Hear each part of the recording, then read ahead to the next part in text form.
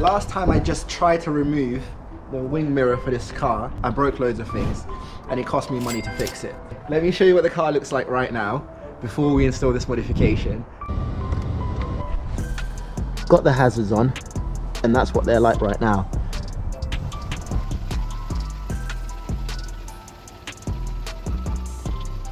I'm going to be removing this mirror cap.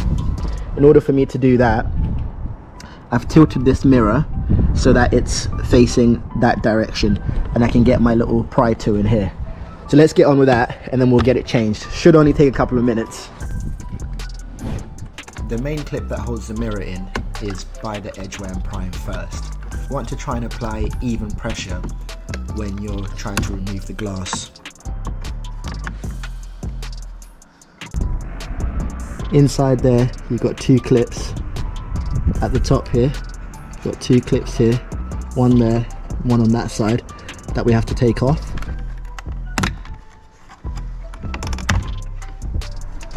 Got the mirror cap off. We're at the part now where it's basically almost done. So I've got these parts here in this box, straight out of China. This is straight out of China. All I've got left is I've got two screws, one screw there, another screw there. Taking the two screws off, doesn't seem like there's anything else holding it on. So in theory, this should just pop out. Okay, that's surprising. Normally it's not that easy. Got that little plug in there. That should just, whew, that was way too easy. I wonder if I can sell this on eBay. Original, so it should still be worth a, you know, dime, whatever you want to call it. It just plugs in, mate. Get this off before we plug it back on. Just want to check it's all working before we plug it in. Oh, that is so cool. Let's get it plugged in.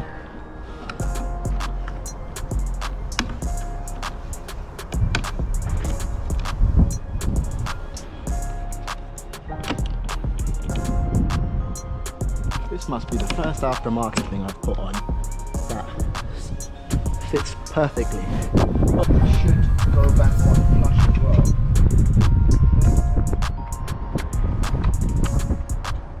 Oh yeah.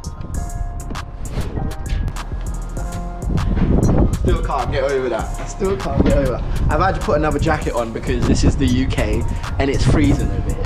All that's left now is basically to button up a few things. So, not a fan of these being silver. In this video we're going to get these gloss blacked. I love the fact these are now sliding, but these headlights being factory like this and not having the sliding, not a fan of that right now. I think we're going to be swapping this. Let me know what you guys think. Do I do these first or do I install a modification that we're going to be doing on the internal? Let me know what you guys think in the comments below.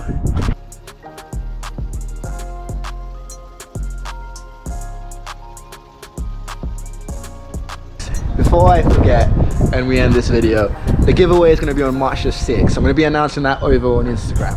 If you want to be in with a chance of winning that giveaway, you have to do 3 things. 1, you're following the Instagram channel. 2, you're following the YouTube channel. 3, you've commented on the latest GTI video saying giveaway. Only the word giveaway. If you've done a smiley, my app will still pick you up anyway. Just, it has to be giveaway, all one word.